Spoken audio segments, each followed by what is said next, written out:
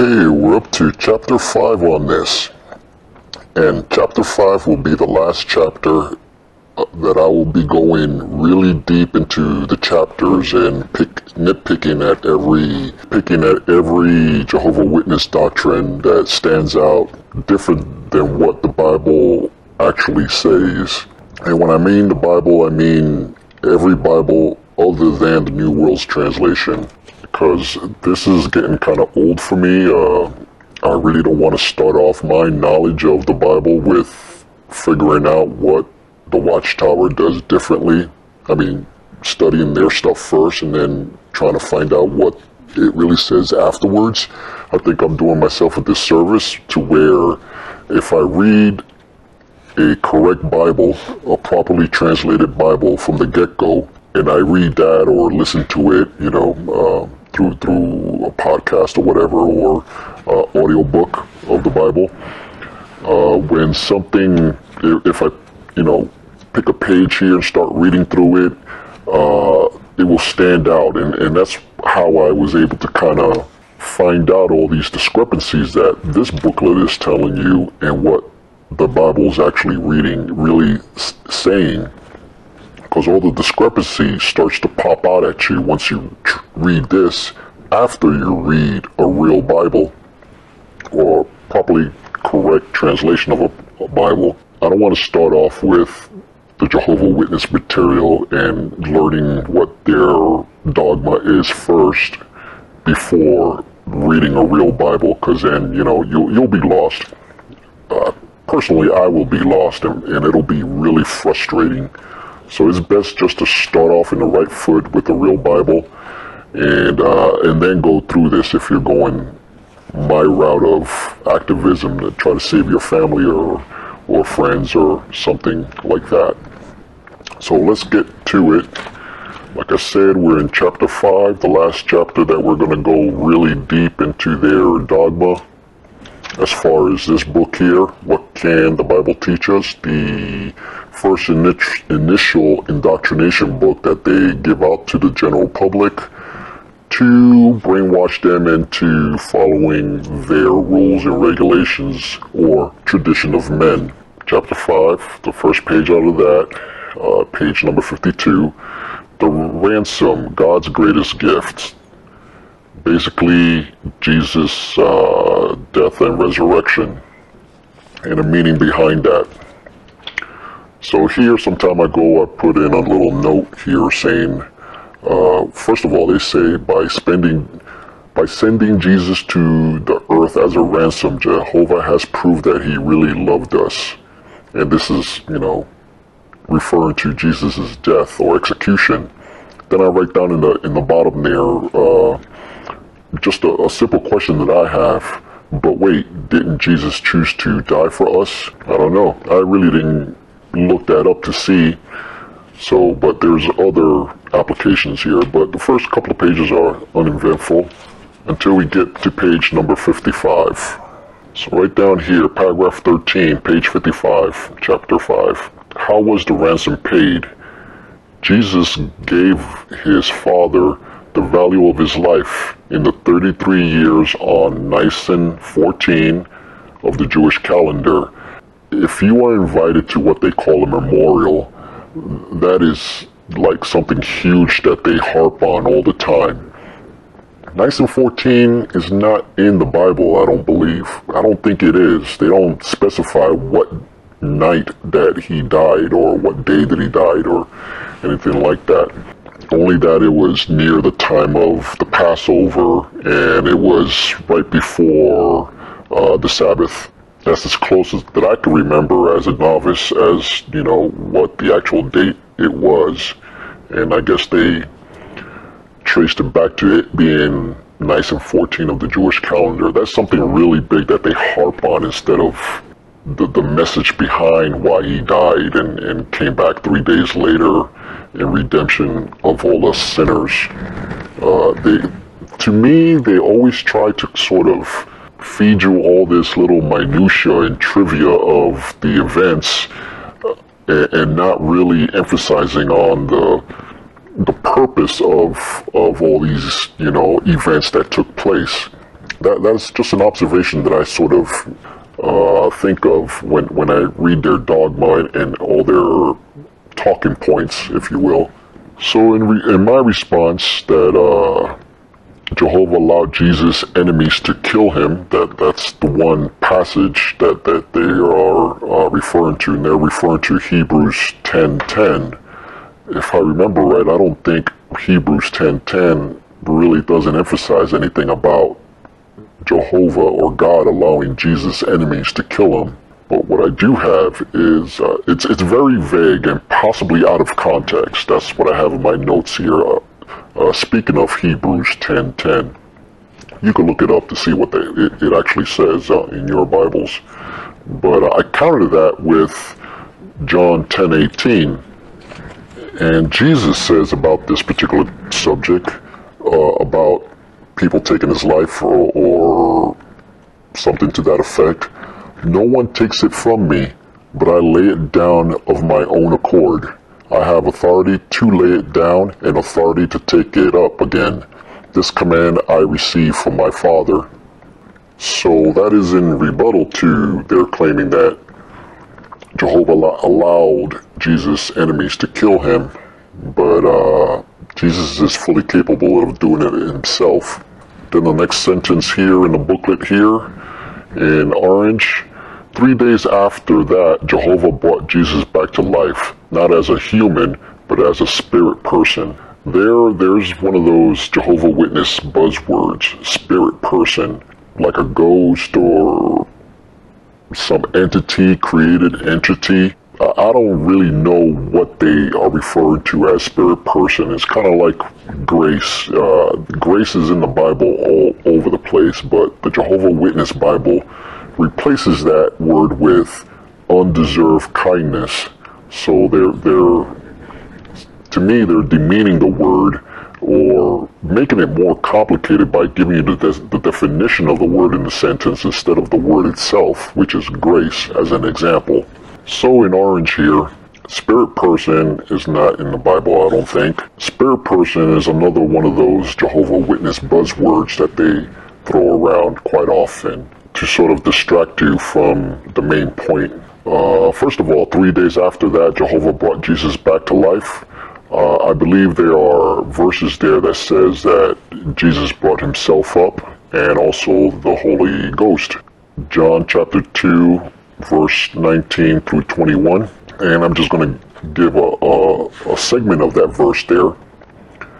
Destroy this temple and I will raise it up again. Then again, they're omitting the whole story of that particular topic there of Jesus being raised 3 days later, or being resurrected 3 days later.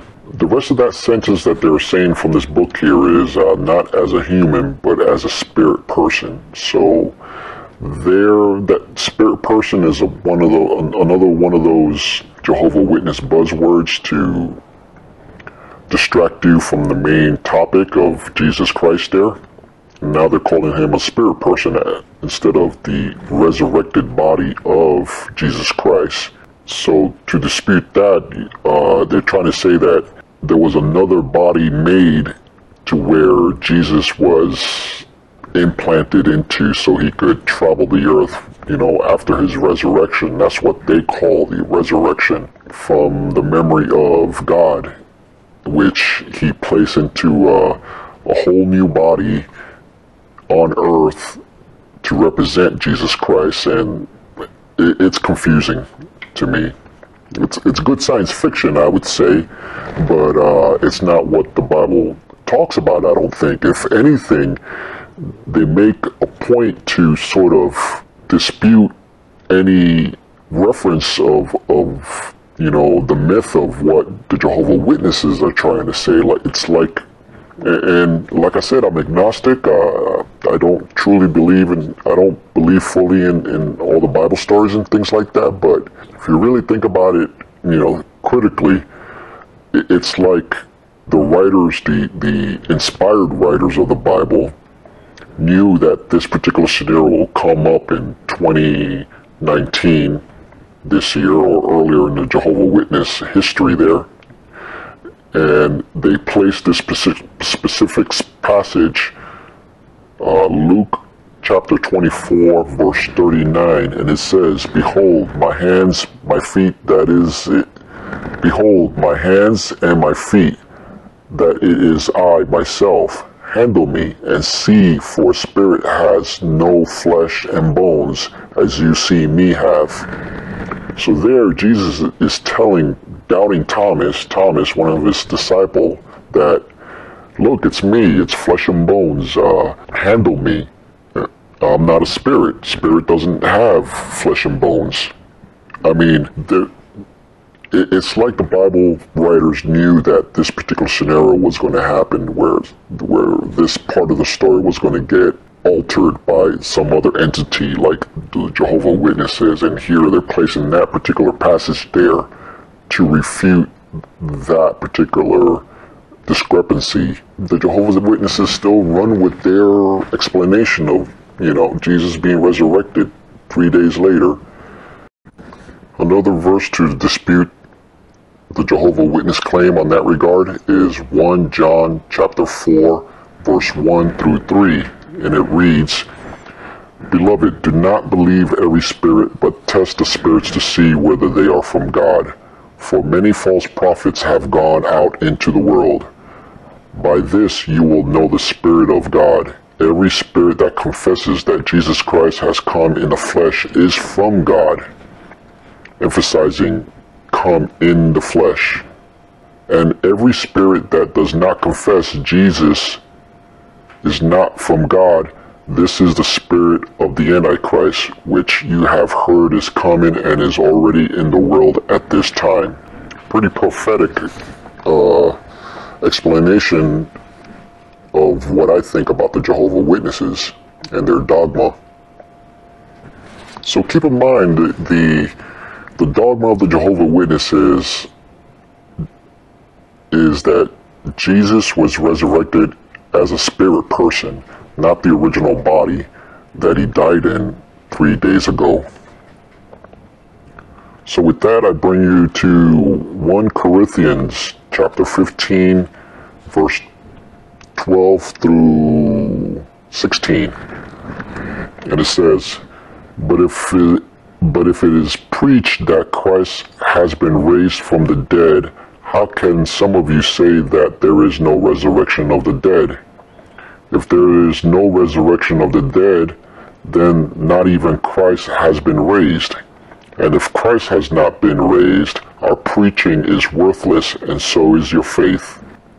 In that case, we are also exposed as false witnesses about God, for we have testified about God that he raised Christ from the dead, but he did not raise him if in fact the dead are not raised. For if the dead are not raised, then not even Christ has been raised. And if Christ has not been raised, your faith is futile. You are still in your sins. So that there is saying that if you don't believe that he was raised, Jesus Christ, from the dead, then your faith is futile and you are still in your sins. The Jehovah Witnesses are still in their sins.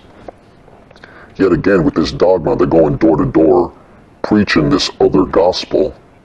So in this page here, page number 57, is not necessarily what they have written, it is what they drawn.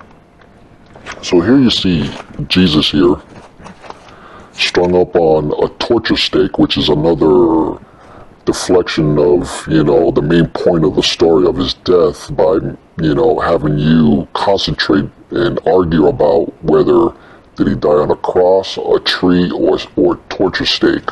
That minutia is really not important. I mean, the bottom line of that story is that he was executed, died, and was raised again 3 days later. But as I don't know if you can make it out here, but here you have just one nail going through both Jesus's wrist on the pole there. And in the Bible, John 20, chapter 20, verse number 25, so the other disciples told him, "We have seen the Lord." But he said to them, "Unless I see his hands and marks of the nails, and place my finger into the mark of the nails, and place my hand into his side, I will never believe. This is Doubting Thomas given some requirements of what will make him believe that Jesus has returned from the dead. And he pretty much wants to see the nails, plural, multiple nails, marks on Jesus' hands. That particular verse is actually stated correctly with the plural word there of nails in the New World Translation. It actually says nails in it, so they didn't catch that one. We'll see if the next edition that they'll come out with, if ever, will be changed or not. Yeah, as you can see from my post-it here on these pages, the more and more you get into the chapters or deeper into the booklet here, the more discrepancies you will find, and that's why I could only make it up to chapter 5. This first point here, page number 58, now that you've learned about God's great love, how can you become his friend? Again, with Mr. Rogers' Neighborhood's approach of what can the Bible teach us explanation. It is not easy to love someone you don't know. John 17 verse 3 says that we can come to know Jehovah. And they have in bold lettering here, come to know Jehovah. Which in a lot of videos out there that I've seen on YouTube, it seems to imply that to come to know Jehovah is basically an academic sort of relationship. In John 17, chapter 17 verse 3, John's chapter 17 verse 3 actually says, now this is the eternal life. Now this is eternal life, that they may know you, the only true God, and Jesus Christ, whom you have sent. So I'm on BibleHub.com right now, and that particular verse, that they know you, New Living Translation, to know you, the only true God, English Standard Version, that they know you, Berean, that they may know you, New American Standard Bible, that they may know you, King James, that they might know thee, the only true God, and so forth. None of them says, come to know you. None of them says that at all. I think except maybe one. I can't find it, but it's different. So with that, it's not come to know you. It changes, to me, it changes the meaning to where, so it changes the meaning a little bit, that they may know you is more of a personal relationship with God and Jesus, and they come to know you is more of an academic relationship, meaning you just have knowledge of him, which is really big in the Jehovah Witness dogma. They try to steer you away from having a personal relationship with God and Jesus, only going through the Watchtower organization for that particular personal relation. But they'll cram down the academic relationship down. Now this is a huge one here, and it's I think the focal point of all the suffering that goes on within the Jehovah Witness. And it says here in their booklet, accept Jesus' ransom sacrifice. The Bible says that the one who exercises faith in the Son has everlasting life. John 3, verse 36. John 3, verse 36 in the NIV says, whoever believes in the Son has eternal life, not anyone who exercises faith in the Son has everlasting life. So believe and exercising is just two different verbs. I mean, okay, let's use this as an analogy. I'm going to exercise breathing so I can live, meaning I have to perform the function of breathing so I may live, rather than I want to breathe so I may live. I mean, they're complicating that particular verse with the replacement of belief with exercising faith. So going down BibleHub.com again with all the other versions, whoever believes in the Son has eternal life, and anyone who believes in the Son has eternal life. English Standard Version, whoever believes in the Son has eternal life.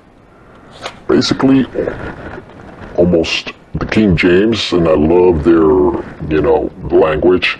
He that believeth on the Son hath everlasting life. I love the King James just for that. Okay, so far we've seen the word belief in replacement for exercising faith. Now the contemporary English version says everyone who has faith in the Son. Didn't say exercising faith. Believe, believe, believe. Aramaic Bible in plain English. Whoever is trusting in the Son. It's kind of weird. But the lion's share of it looks like 20 plus Bible versions out there says belief in the Son instead of exercising faith. Again, that's a Jehovah Witness sort of stereotype there, is changing simple words into complicated description of the words.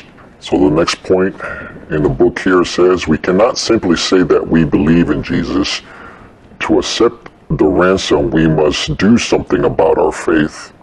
At James chapter 2 verse 26 we read, faith without works is dead. And that's like their number one sort of argument, where most of the New Testament there is saying that you have to have faith, and with faith alone you are saved from Armageddon or whatever. And they always fall back to faith without works is dead, so they could make you, work for your salvation for the Watchtower and Tract Society or the Jehovah Witness. And there are multiple, Paul, pretty much anything written by Paul or preached by Paul is a proponent to work-based salvation, where he pretty much says that you just have to have faith in Jesus Christ, that he was raised in 3 days.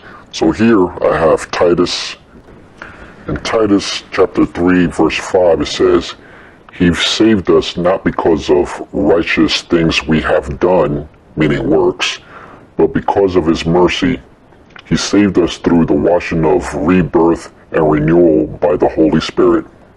Jesus gave us mercy and saved us from whatever. And verse number 6 of that same chapter, this is the Spirit he poured out on us abundantly through Jesus Christ our Savior. So that's one.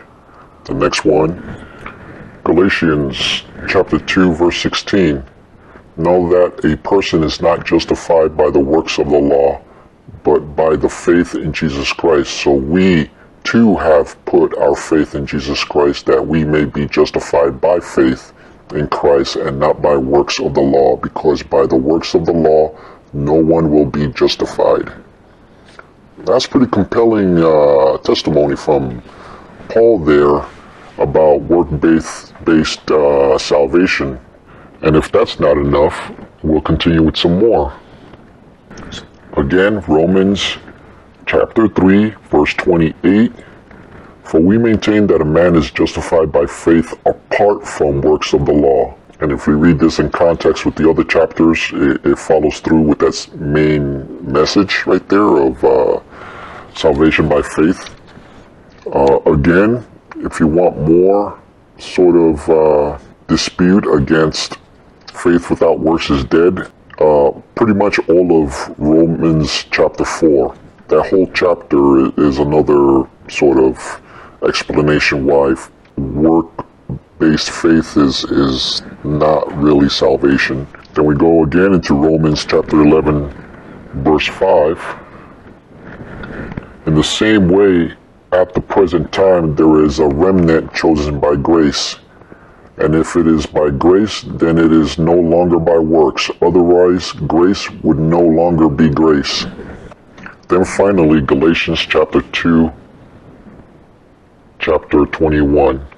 I do not set aside the grace of God, for if righteousness could not be gained through the law, Christ died for nothing. I kind of like the King James version of that particular verse. I do not frustrate the grace of God, for if righteousness come by the law, then Christ is dead in vain. So if grace is come by the law instead of righteousness, then the whole meaning of Christ's death is pointless. So that sums up chapter 5, and here in the summary sections where more propaganda is being spewed, I got a couple of things here.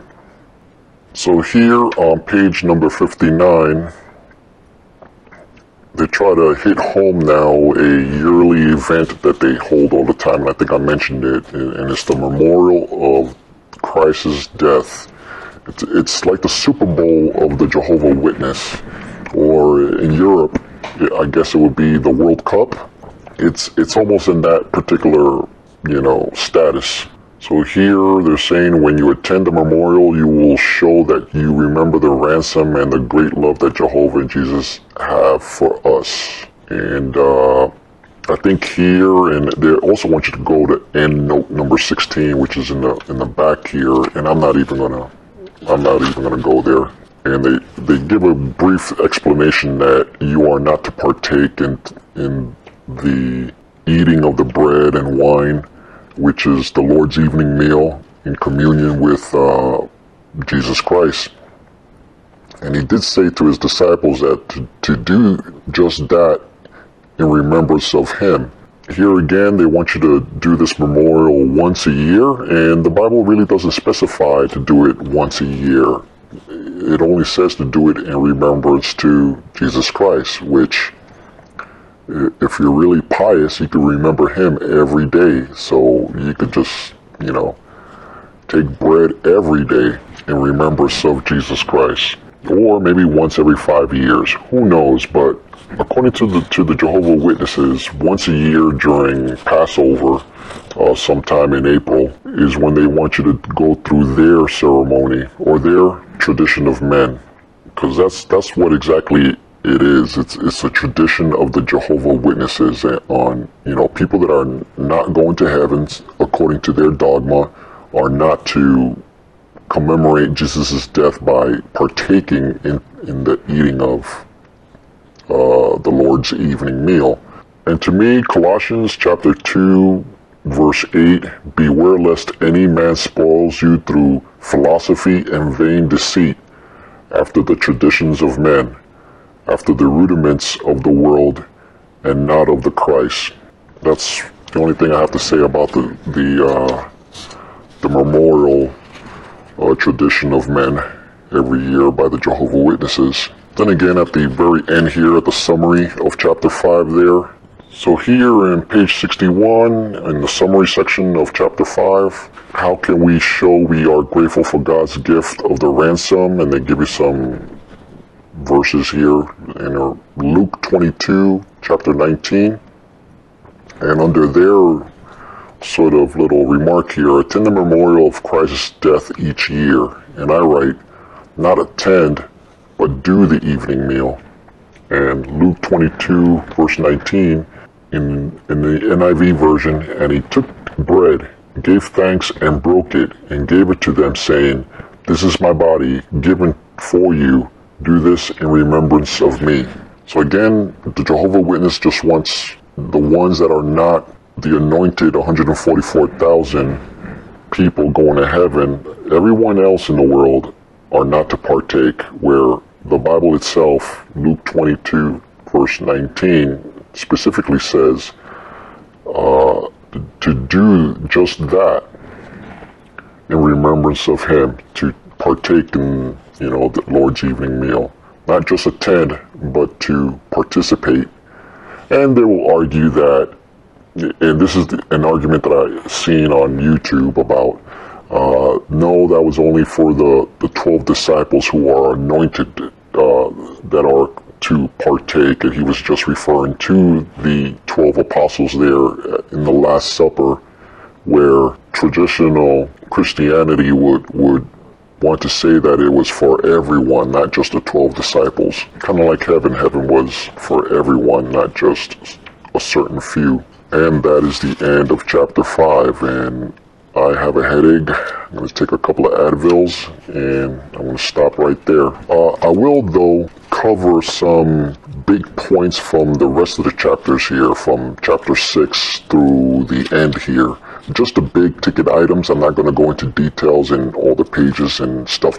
I mean, things are going to stand out to you, but the ones that I'm going to cover in the next video will be major... Oh yeah, I almost forgot this one last point. In Jehovah Witness publications, if you are brave enough to dare to go into them, this is one thing you should take a look at. Anywhere when they quote somebody or quote from the Bible or other people, outside sources, and they end the sentence with a ... like here, double check those references with 2 or 3 outside sources at least. For example, here, chapter 5, at the end of the summary, this is what they love to do, and they're taking John chapter 3, verse 16, and it says, God gave his only begotten Son so that everyone exercising faith, again with saying exercising faith instead of believing or having faith, in him might have everlasting life. No other Bible out there or other translation has the word might. Might is not there. God gave his only begotten Son so that everyone believing in him will have everlasting life. It's a big difference between will have everlasting life than might having everlasting life. Just saying.